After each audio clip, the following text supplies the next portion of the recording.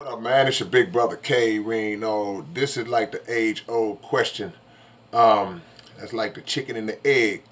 Um, whose fault is it if you sign a bad deal? If you get caught up with a bad contract and you sign it and now you messed up and complaining and oh man, they messing over me. Oh man, I can't get out of it. Oh man, they doing me wrong. They stealing my money.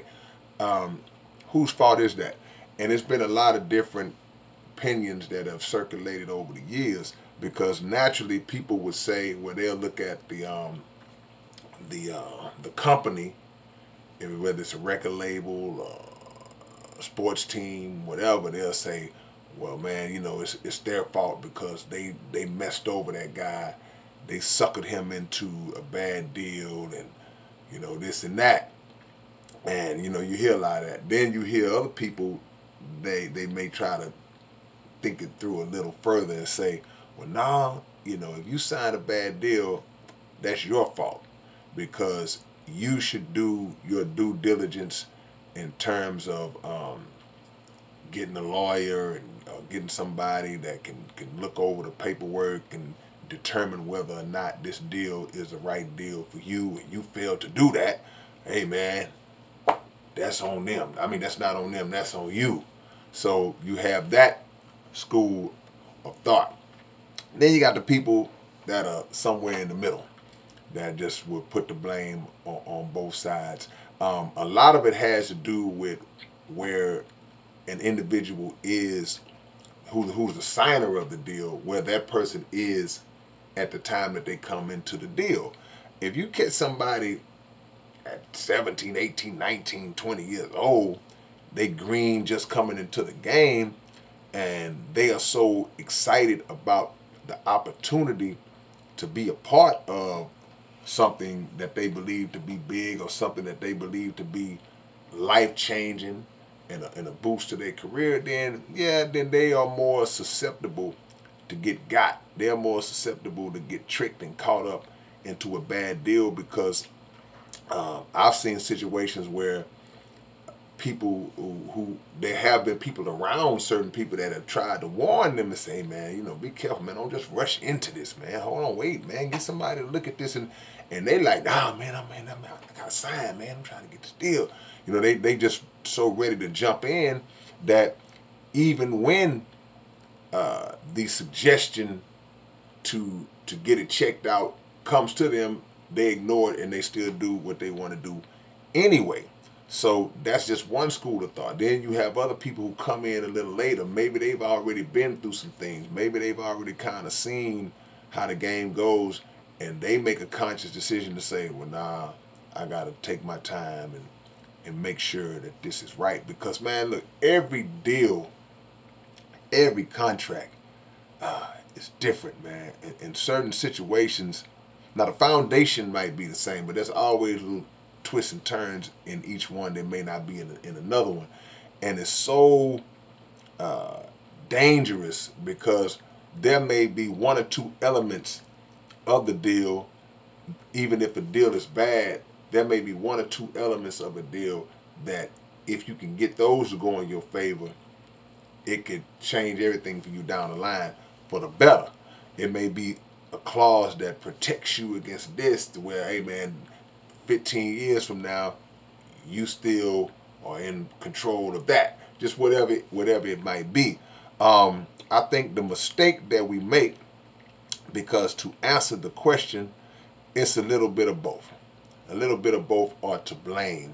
Because in 2024, there's no way, I don't care how old or young you are, I don't care how new to the game you are, at this stage, there's enough documentation, there's enough history out there, there's enough examples out there where we've seen people get caught up in bad contracts and bad situations to where it should raise an antenna the second you hear the word sign something. The second you hear the word contract, it should raise an antenna to go, well, no, I don't want to end up like that guy. I don't want to end up like that person. Because these bad deals can literally, man, destroy your life. because they can set you back so far. You can get locked in them so long and so um, intricately twisted and tangled in these deals, because the people who construct the contracts and the paperwork, man, they're so wise and so knowledgeable in how to make everything work in their favor, that if you're not careful, man, it won't be just a 1 or 2 year punch that you got to take. You know, it could affect you for a long, long, long, long time, all the way down to the ownership of your own name and likeness and all that, man. You get to a point where you don't even have ownership over that, and you can't even use it anymore, and that's what you came in with. So yeah, it's a combination of both. But here's the thing that we have to all make sure that we do, that we don't do. We got to make sure that we are not stupid enough to think that these companies are automatically going to treat us with respect and approach us and deal with us with integrity. That's what I was searching for. You can't assume. I don't care if it's a multi-billion-dollar company that you say, well, nah, man, these people are established, man. These people have been around for years, and it's like, yeah. I'm not worried about that. This is a reputable institution.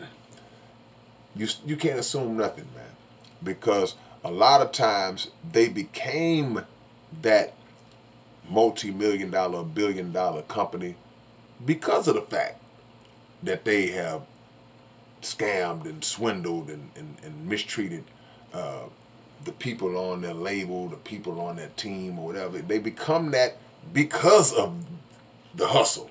So you can't just look at what they are and where they are and say, well, nah, man, there's no way they got, you have to not assume that they're going to treat you fair. You have to come into negotiations in a mind of competitiveness, a competitive mode. You got to come in like, hey, man, this is semi-war.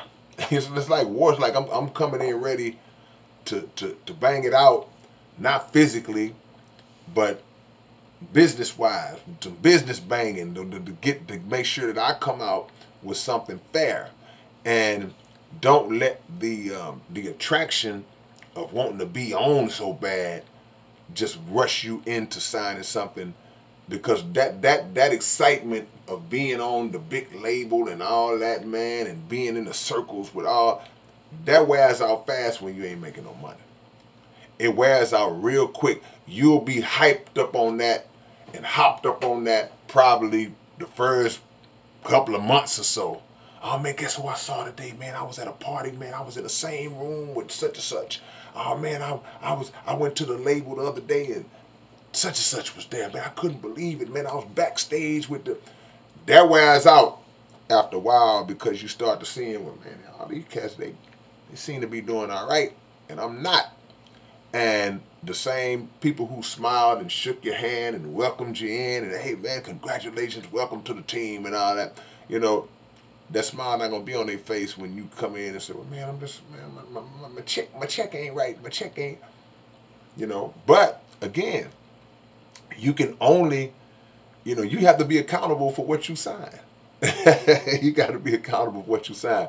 So the way to make sure that you don't get caught up in that is to go out and get somebody to look over your paperwork, somebody that's for you, somebody that you hire, that's working for you in your best interest, that can tell you, well, this is wrong. Nope. See, look, they trying to get this. Oh, no, you should never get this. No, this is too much. Oh, this is too little. And then you work from there, and you negotiate from there. And if it doesn't work out, then you shake hands and move on to somewhere else. But the answer to the question is, we think that these companies should automatically have this morality about themselves, and that's just not realistic. So you have to be a protector of your own interests and come in and negotiate from a point of strength, as the Honorable Mr. Louis Farrakhan said, and go for what you know. And if it doesn't work out, don't sign. Move around. All right, man. It's your big brother K-Rino. I will catch y'all later on with another one. Peace.